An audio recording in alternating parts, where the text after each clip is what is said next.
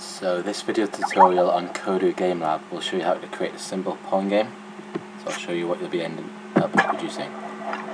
So you've got 2 players, and you can control the sources, and the aim of the game is to hit the puck and try to make sure it doesn't hit your coloured area behind you. You'll see if it does hit your coloured area, your point score will increase on the right hand side, and obviously the aim of the game is first person to get to a set number and will score. So I'll show you how to make that. So the first step is to create a new Kodu game. So you go to the home menu and click on New World. Okay, so the first thing you need to do for your Pong game is to add the playing surface. So if you select the ground brush tool and then the 4 coloured boxes, you can choose the colour you want for your main playing surface. I'm going to choose number 25, and that's just a sort of black one. And if you click on the right arrow button on your keyboard, you can make it bigger and choose the right size that you want. So you can make it any size you want, so if you wanted a bigger playing surface you can. Okay, so the next step is if you make your brush size smaller, to make your coloured areas on the edge of your map, and choose 2 different colours. I'm going to choose a red and a blue area. Try and find a good colour to use. I'll use that one for my blue, number 96. And if you select in this icon here, you can choose the shape of your brush. I'm going to choose this one, which is a linear one, and that will stretch your land from one side to the next, and that will be nice and straight. So that's my blue section, and if I do the same again for red, so I'll scroll through to find a decent red colour.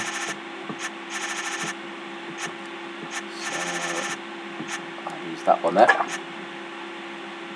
I click around right in the corner and drag that to the other side. Okay, so now I've got 2 playing surfaces. It might be useful if you maneuver around to go right above it, just to see how that's worked. Scroll out a bit. As you can see, mine's not exactly straight, so I can do that again to make sure I'm on red. And I'm moving from that side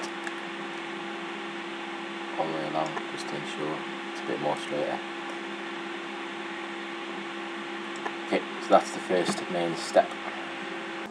So the next step is to add your paddle and ball in your Pong game.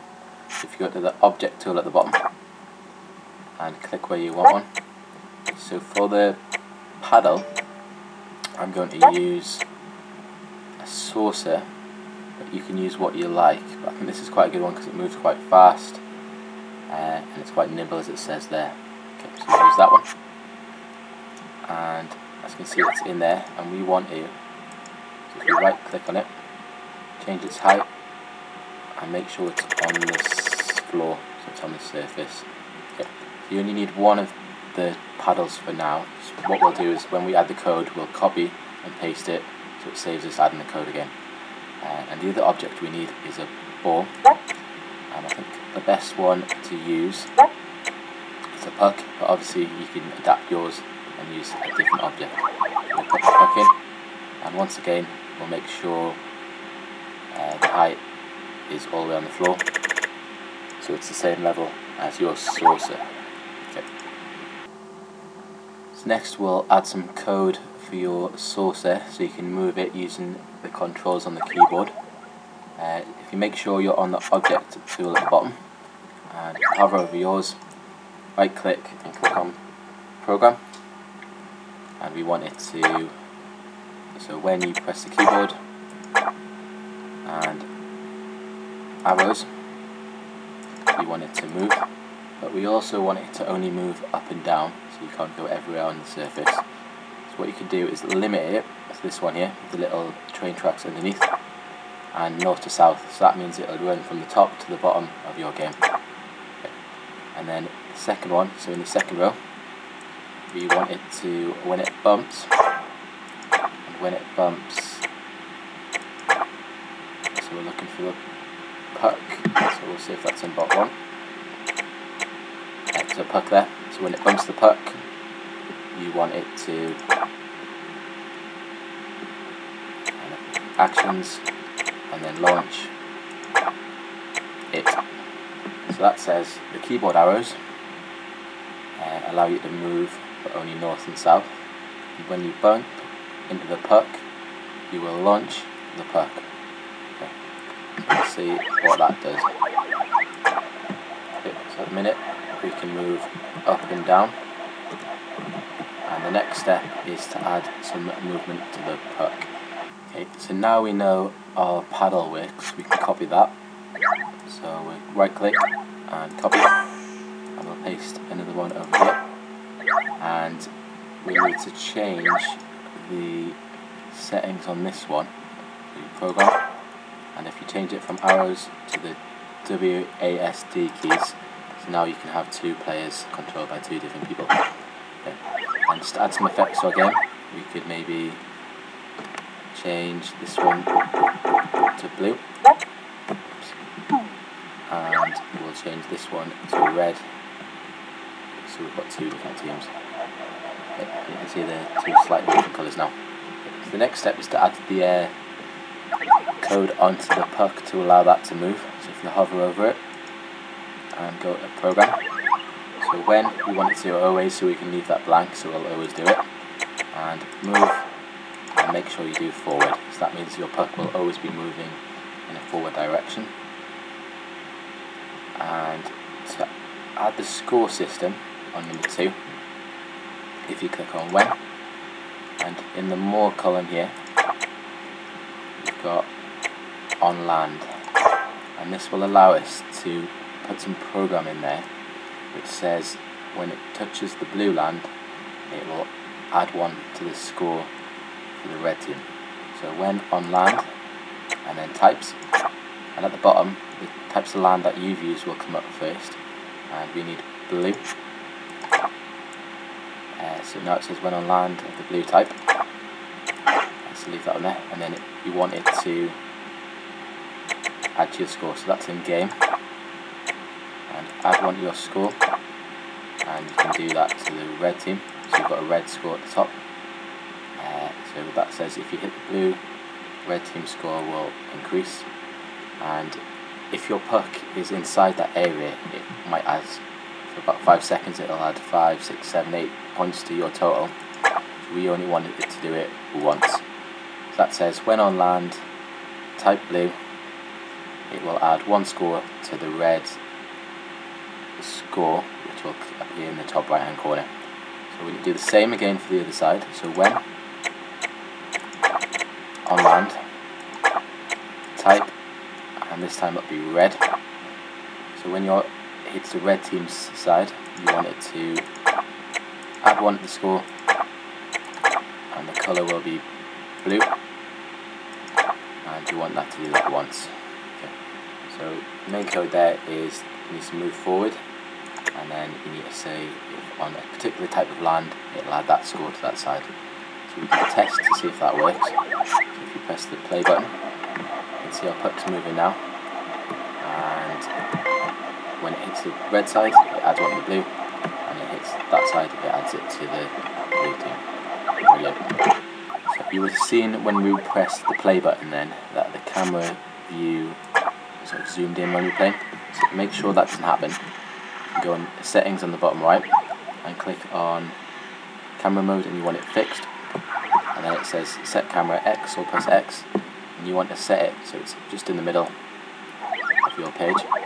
And I might zoom in a bit and press enter, so that will always stay there and play the game. So we'll try that out. So you can see now it just stays in one location, just hovering above where your game is. Okay. Next step, what we can do to make the game look slightly better is to add a wall around it. So if you choose the path tool, right click in the corner, add a wall, and you can go around your entire thing. So this is just to hide the sort of unsightly bits around the corners and on the edge when it's uneven. So go around quickly doing that. You see when it joins up it goes yellow. If you press there, you can change the colour. So if you go through your arrow button on the keyboard, you can change your wall to whatever colour you like.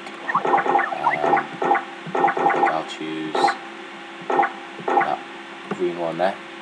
And you can also change the path style. So you've got different paths by clicking down and up. And I think the one we had first was the best, so we'll use that one. And then if you just press escape, that comes off, and you've got your wall going on the outside. Okay, now, so if we press play, you'll see our game works, and it adds a score.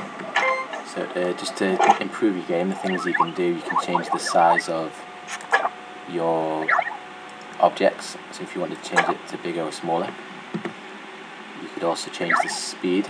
So on change settings, you can change various things in the speed to make the game easier or harder. You could also, if you go down to the settings menu again, change lots of things. So you could change the skyline to make a different effect in the background. You could choose a darker one, a green one, and you can also change the lighting to make it darker or lighter. So we'll have a space one to add to our effect. Okay, so you can see it's changed now. So that's harder to see our colours, so I'll try something different. So lighting, so that's moved, yeah, it's a bit better. Press play, you'll see the effects have changed. Other things you could possibly add to improve it further is adding a limit when you score. So you could add a program in there, so when the score is 5 points, you could have a game win. And to set the colour, you can do that for red and also do that for blue. So when scored 5 points, blue, you win the game. So win. So quickly test that out.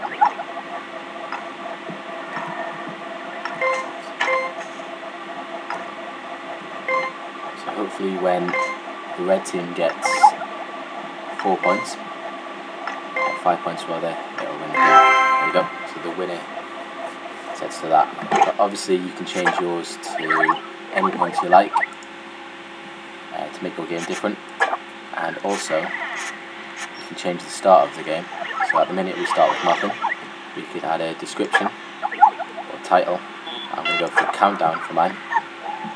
And when we press play now, it starts with a countdown at the beginning. Okay.